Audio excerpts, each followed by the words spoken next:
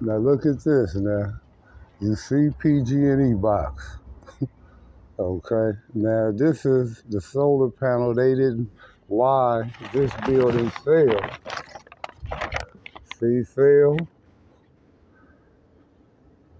and failed because the solar system is too small.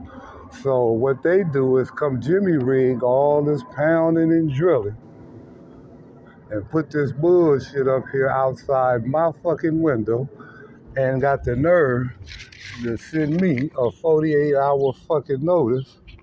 You overcharging me, and here I ain't got no fucking hot water and no fucking heat. Come on, man, for real. 775 fucking, what the fuck, man, come on.